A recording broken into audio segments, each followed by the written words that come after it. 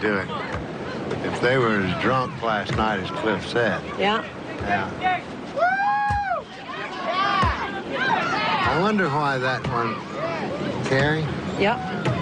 I wonder why she's wearing that T-shirt. You'd think she'd want to show off her tan. They make a nice team, don't they? Volleyball, extortion, murder. Of course, I know we need proof. But the sugar that Cliff found proves that Ashley didn't need to borrow any that day from her neighbor. She was just setting up an alibi for Carrie. We could suggest that. We? Did you say we? I heard you say we, Dad.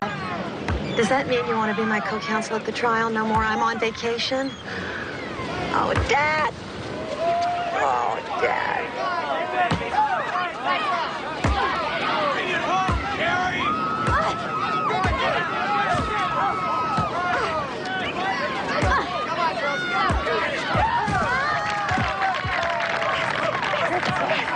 All right, 2 more points.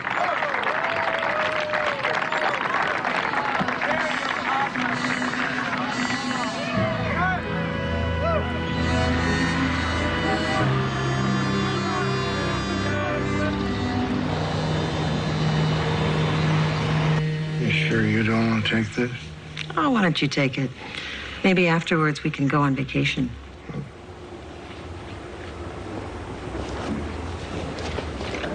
The address you just gave is actually your aunt's address, isn't it? That's right.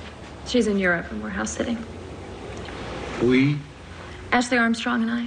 She's a friend of mine from school. Nursing school. Yes. Are you working here or just playing? No, just playing. These are records from the place where you bank here in Wilmington, Matlock. During June and July, how many deposits did you make? 3. How much money? $5,000. $5,000? You just said you're not working. Where'd you get that kind of money? It was a gift. You want to say? No, it's personal. I'd rather not say. Okay. But was it from Jeri Jennings back there? No. Well, you do know Mr. Jennings, don't you? I went out with him once.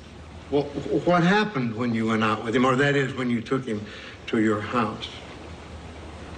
Well, he's prepared to testify that Tim McDaniels showed up at your place while Jeri was there, claiming that you and your roommate were trying to set Jeri up the same way you had set him up, Tim. I wonder what that means.